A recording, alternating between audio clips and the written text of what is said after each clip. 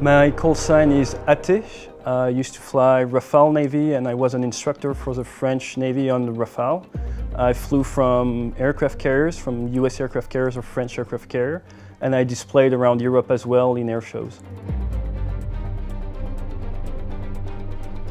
As you might expect, my favorite aircraft is the one I flew for a couple hundred hours with the French Navy.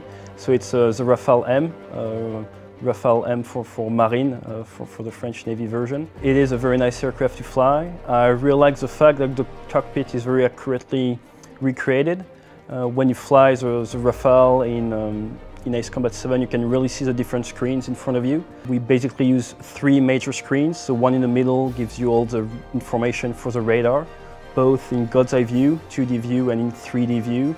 And on the side, you have your weapon page system and your HSI that helps you navigate the aircraft as well, and all the information you need in the head-up display. So it's a very good trainer. It's a very good sensation to be able to fly the aircraft I flew.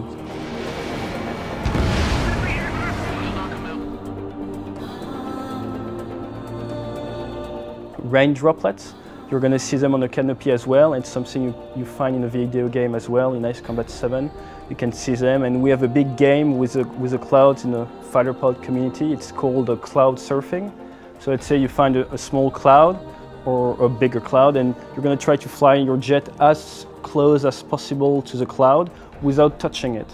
So if you want to try it in Ace Combat 7, what you have to do is fly as close as possible to the cloud without getting any rain on your canopy. If you get some rain on your canopy, it's like touching the cloud, so you lose. That's what we call cloud surfing. It's a very, very good way to get some good flying skills, know how to handle your aircraft, and know how to move it in 3D as well, because clouds aren't flat.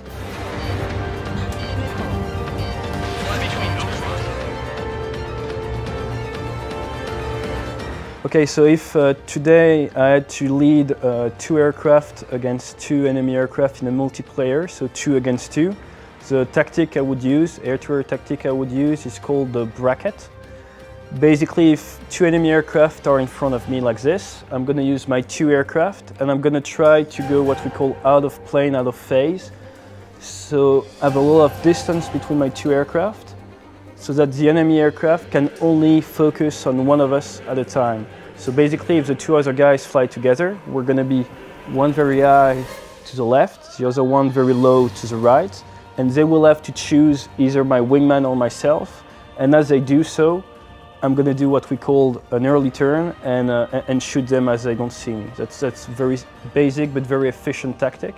So it can be seen as having a bait and a hunter, and somebody's going to do the bait. The enemies are going to see him and attacking, and maybe the other one is hiding in the clouds. He comes out and he shoots.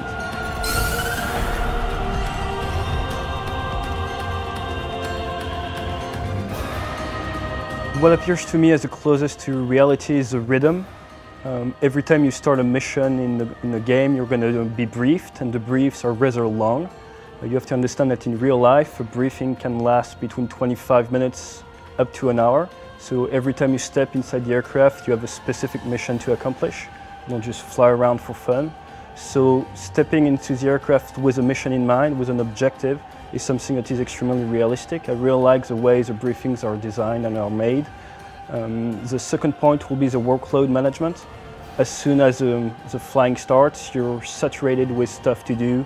A lot of enemy aircraft, a lot of stuff on the ground happening, a lot of chatter on the radio, and the radio communication are very well depicted. You have all the code words that we use in real life. Pay attention, you will hear words like tele, visual, Fox 2, that means heat-seeking missiles has been shot. All those stuff are realistic, and you really find basically the workload management you'll find in a real jet. So that, in my opinion, is extremely realistic.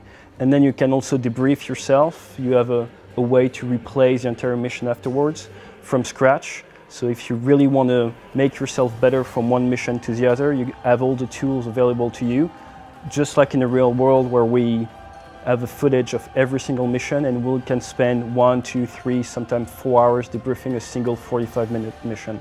So you really have all the tools that we do use in real life, and the workload management is key to succeed during the mission.